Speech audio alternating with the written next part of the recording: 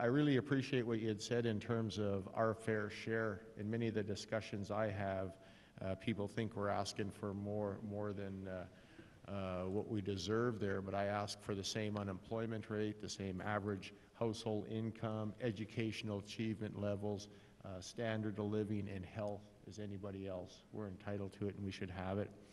In terms of that, I think we really need to be taking a look at focusing on the fiscal relationship.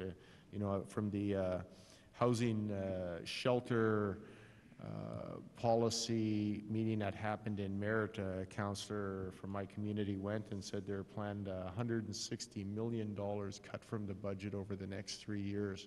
And I just see that tribal councils and Aboriginal organizations or leadership organizations being cut.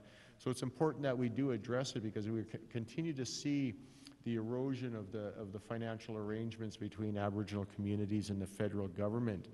And it's like we bear the brunt of reducing in the national debt or the operating costs of Canada, but we got to remember that that was a fiduciary responsibility for lands that they've taken from us and for benefits that they continue to take from our lands.